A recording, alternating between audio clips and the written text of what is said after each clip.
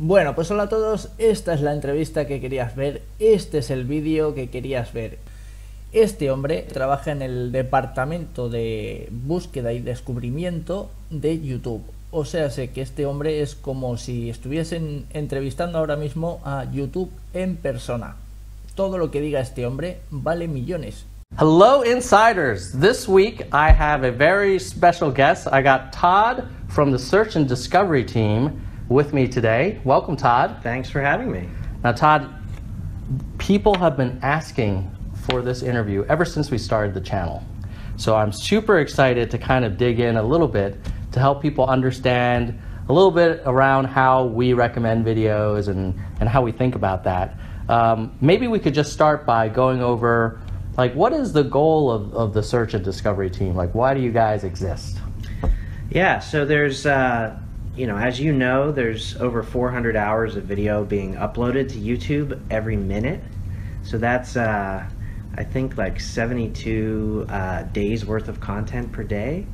And given that each person probably only has an hour or two to watch YouTube every day, it's our job to help them find what they want to watch. And not just what they're going to watch, but what they're going to want to enjoy, and keep them coming back to YouTube every day to watch more videos. So really understand each viewer, what they like, and give them the videos that they're going to find engaging. So how do you solve that problem? That sounds like a very kind of ambitious goal. Like, how do you break that down into a mental model? Yeah, so the way we think about it is our job is to follow the audience, because by listening to the audience, we'll do a better job of giving them what they want.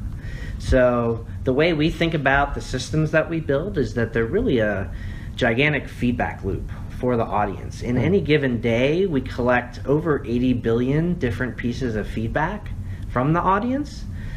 We look at things like, well, what did they watch? What did we recommend that they decided not to watch? How long did they watch for? But increasingly, we're moving beyond just watch time as one of our key goals. We look at satisfaction signals, like, did they like it? Did they dislike it? When we recommended it on the home page, did they say they were not interested? We give viewers the ability to tell us that, so we can stop recommending certain types of videos that they didn't like. And recently we even started using surveys to try to even better understand the audience and what they like and don't like. So we send out tens of thousands of surveys every day to people, asking them whether the recommendations we're giving them are good or not, as well as following up with people after they've watched a video to find out how enjoyable that video was. Was it one of the best videos they've ever seen, or was it kind of an average video? Because we believe that not every minute spent on YouTube is probably equally valued, and we want to be able to really recognize when viewers have maybe even a life-changing moment with a video, so that we can recommend more videos like that. Cool. Now, you've been on the team for 3 years. Yeah. I'm guessing you've seen a lot of interesting experiments, and the work that the team does has evolved over time. Could you share some examples of changes that have been made, and maybe why you guys thought about making those changes? Yeah, so changes are happening all the time, because we're always trying to get better about giving people the right content that they're going to find satisfying. At any given time, we probably have several dozen different experiments running with different changes that we think might help improve engagement and satisfaction.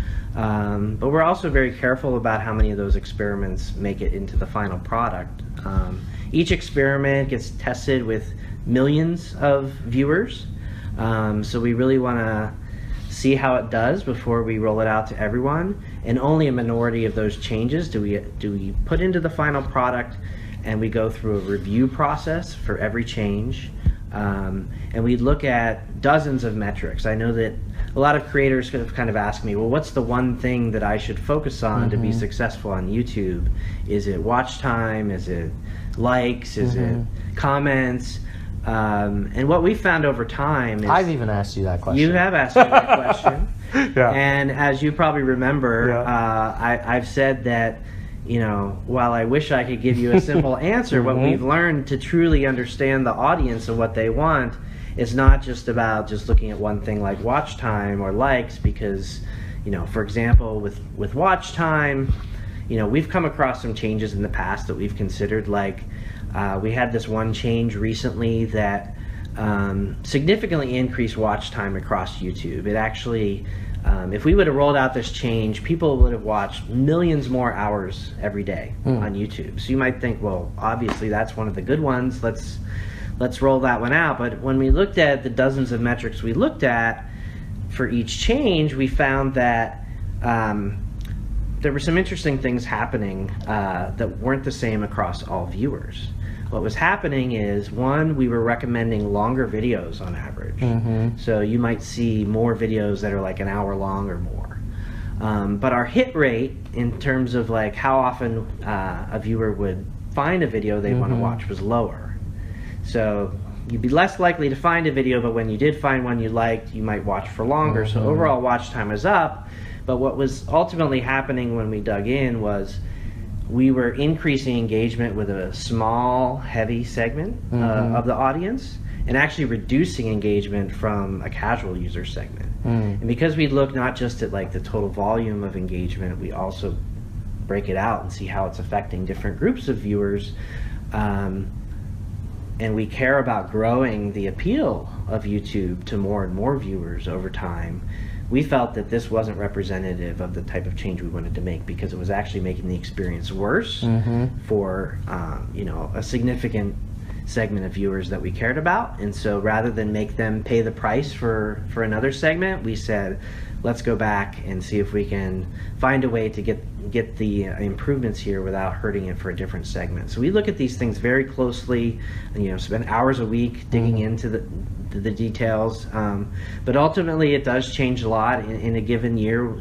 200 to 300 changes do end up happening, so it's a lot to keep up with. But each change that we do roll out, we can be confident that we're making the experience better.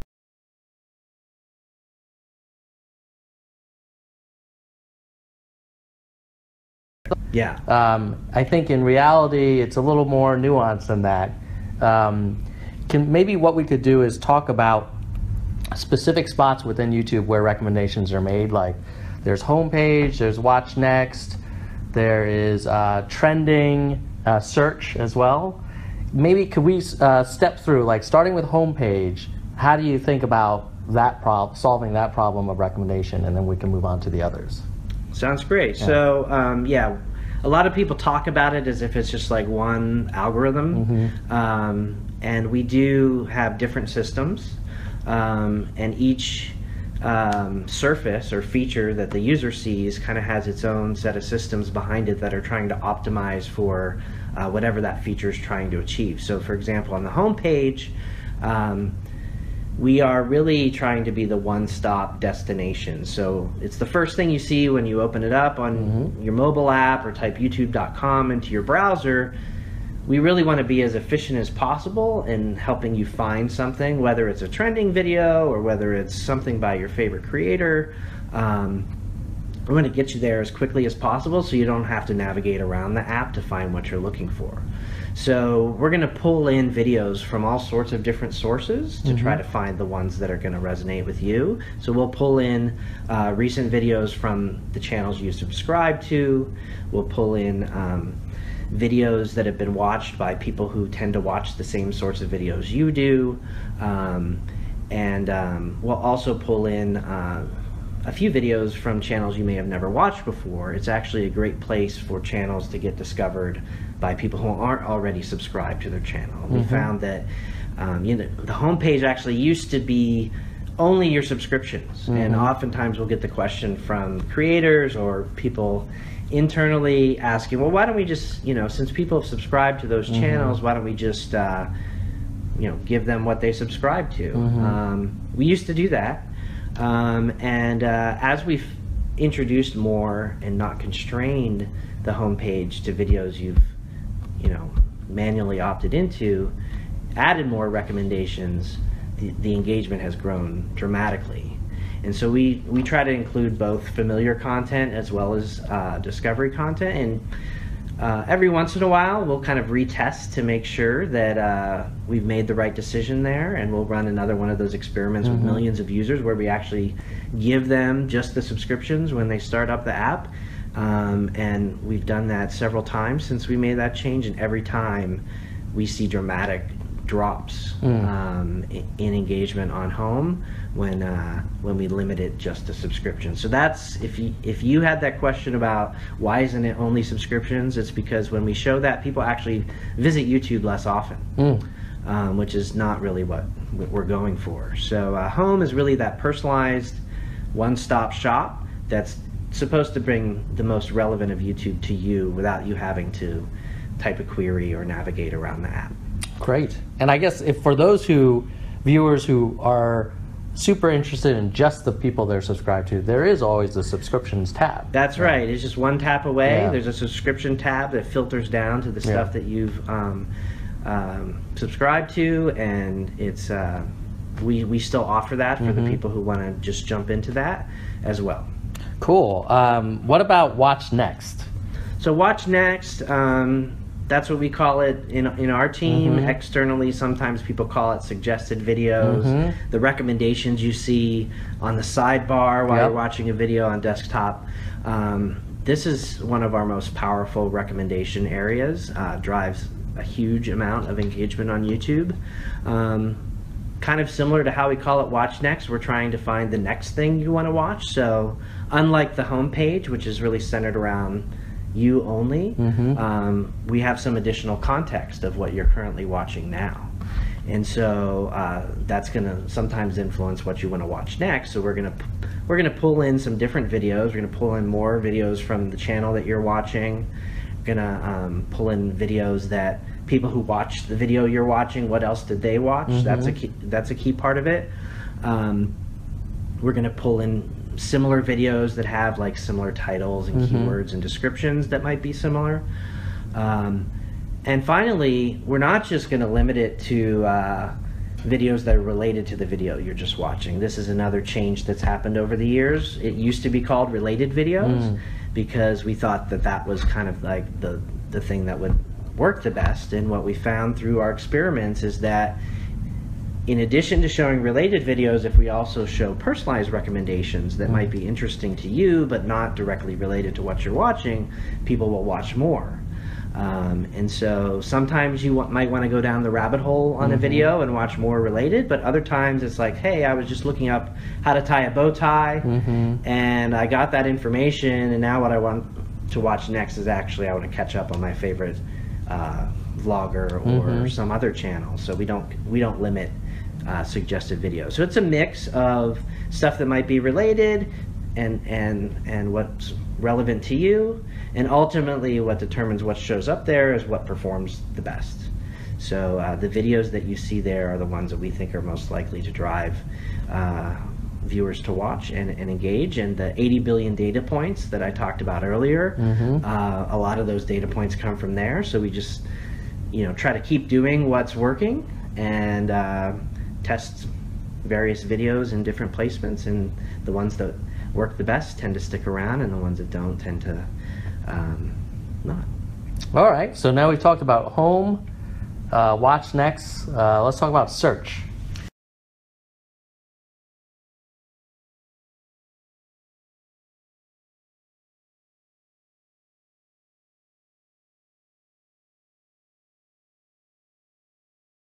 Right, so search, similar to watch next, we have some more context there because you've given us a query. So in general, we're going to start with what you'd imagine, which is we're going to find videos that match that query, either in the title or the descriptions, or maybe we've seen that people who search for this query tend to watch these sorts of videos. And so we'll start with a set of relevant videos, and then similar to what I was referring to earlier, there's this feedback loop. So you might say, hey, I have a thumbnail of an iPhone, and I have the text iPhone in my thumbnail, and my title is all about iPhone review, and in my description I say iPhone, iPhone, iPhone. Why am I not #1 in the search for iPhone? Well, it's because we don't only look at what we call the metadata that you provide about the video, but we also look at the performance. And so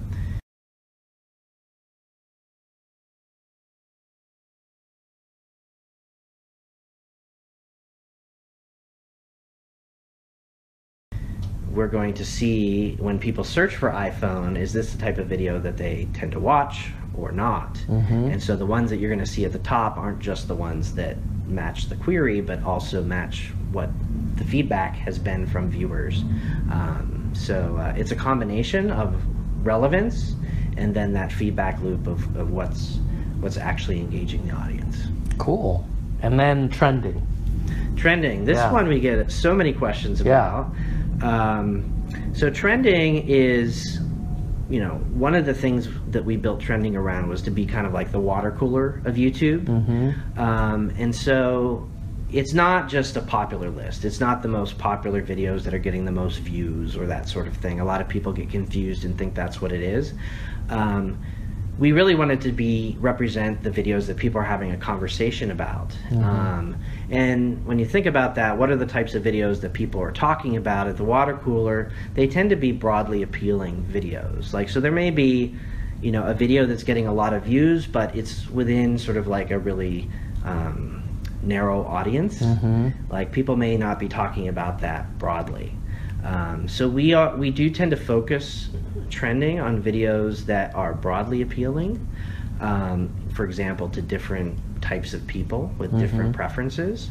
And we're also looking at videos that don't just have a lot of views in the past, but are actually have some velocity and are increasing and on the rise. So that's why you might see videos in trending that, you know, may not have millions of views yet, but we're trying to actually identify those things as they're taking off.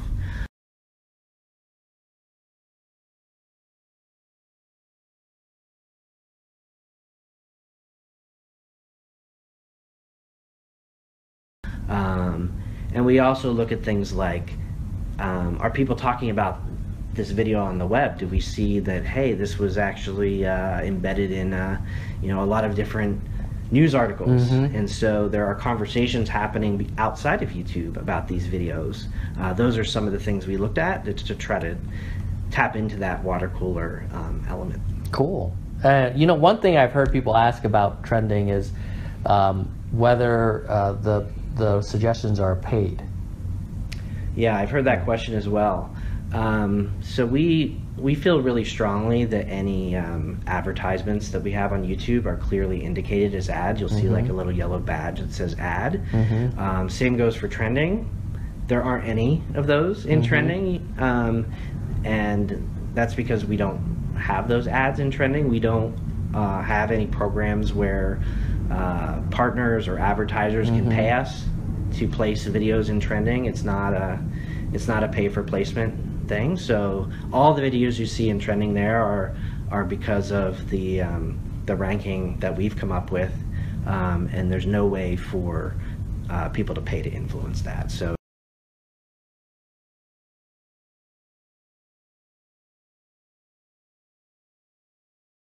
now, and like you mentioned, they're uploading hundreds of hours, you know, a minute kind of thing.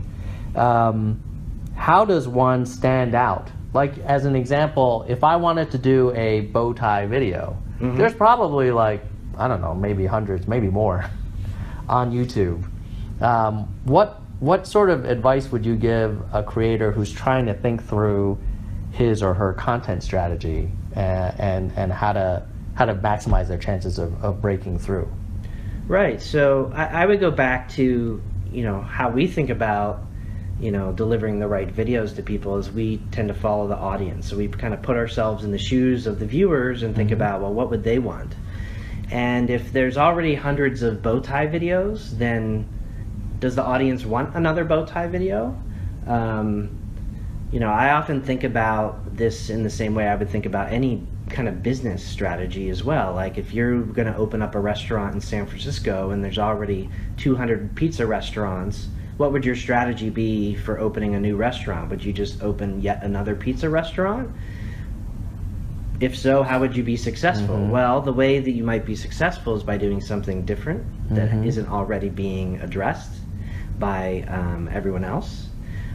So I would be thinking about, well, is there actually something around how to tie a bow tie that hasn't been covered? Because if there isn't, you're probably, you know, why would the viewers want to watch your video versus another video? So if I were opening a restaurant in San Francisco, I might think about, well, you know, maybe protein bowls. Maybe that's a new type of food that people might be interested in. I don't know. I'm personally interested in that, but maybe there's more room in the market for something like that than yet another pizza restaurant. So, you know, sometimes you want to be looking at the trends to kind of get a sense of what people like. People love pizza. And there may be a new trend, but you also have to think about the competition and how much room there is, and how do you position yourself relative to all the other videos that are there. Like if you're doing one on, you know, I was talking to a creator at VidCon who was asking me, how do I want to do a sunscreen video, how do I get to the top of the search results on sunscreen? And I was like, well, we have a lot of great sunscreen videos already. Why should your video be at the top of the search results? Is it going to be the best one? Is it going to be better than all these ones we already have? Or, you know, maybe there's a different way you could look at this, like maybe no one has done a video about sunscreens for various skin tones. Or, you know, and I haven't researched sunscreens to know like what the best thing is for the audience, but I would really look to find an opportunity. The opportunities are going to be there where somebody hasn't already, you know, delivered what the audience wants. So if you want to grow, you want to be the best, maybe start with something a bit more specific that hasn't been covered, and then use that to then expand into broader areas and build your reputation around a broader topic. Cool. Speaking of documentation, I think your team worked on a Creator Academy video or lesson? Yeah. So we've been trying to improve our communication with creators because we realized that search and discovery is sometimes a bit of a mystery. And so we recently worked on some new training material about how search and discovery works. So I think if you don't mind putting in the description of this video a link to the Creator Academy lesson that we just refreshed this past month. I encourage everybody to check that out. We have some quizzes in there to try to make it a little bit fun for you to see how well you know search and discovery. Hopefully you'll learn something by giving that a try. Cool. And you were recently at VidCon as well, right? Yes. What do you think were some of the more kind of surprising questions that you got, or more thought-provoking kind of conversations you had where you took something away from it to kind of help you think about it differently? Yeah, so when I talk to creators, it's, you know, I'm frequently looking at this problem of connecting viewers to videos from the viewer's point of view. It's like, how do we make the viewer as happy as possible? And at places like VidCon, I often talk more to creators, and they're often looking at it from a different perspective, from their channel perspective, and thinking about, well, all the actions that they can do that might influence how they connect with the audience. There was, you know, some of the questions we got were just things that I hadn't really considered. Like someone was asking, if my video doesn't have any talking in it, like how does that impact my discovery? And so how does that impact his discovery? It's a good question. It's not something that I had really thought about before. So a lot of times these questions highlight different things that creators are trying out with and that we haven't thought of. And so it gives us new ideas for, you know, do we have all the right information in the system such that if we get this type of video in, are we going to be able to find the audience that's going to be interested in it? You know, other questions like, well, I have Spanish and English videos, and I'm trying to figure out whether I should have 2 channels or 1 channel, and what's going to work best. Usually the answer that I give to that is, you know, I usually don't have specific expertise on some of these cases, but it's the answer I usually say is, well, what is working with the audience? If you look at your data in YouTube Analytics, which I highly recommend people spend time in, do you generally find that Like if you can look at your geography and see where people are watching from. Is it the same audience that's watching your Spanish videos as your English videos?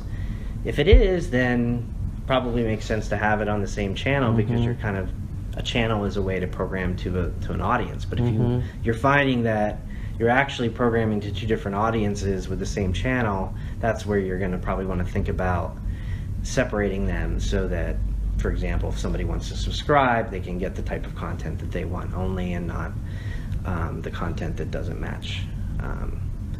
So generally just lots of questions from a different point of view than I'm used to thinking about from the viewer perspective. So great. Sounds like it was helpful for you Always. as well. Oh, VidCon is always an eye-opening experience, whether it's talking to creators or seeing stars and the reactions that the fans have there. It's always exciting. Who knows? Maybe in the next VidCon, people will recognize you and I think it's going to be chase you down. You're the Creator Insider host. There you go. Yeah, we'll see about that one. Yeah. Well, thank you so much for spending time with us. I know that hopefully people will find this interview helpful, and we always encourage people to give us feedback and ask questions in the comments. And so what we'll try to do, like we do with every video, is answer as many of them as we can.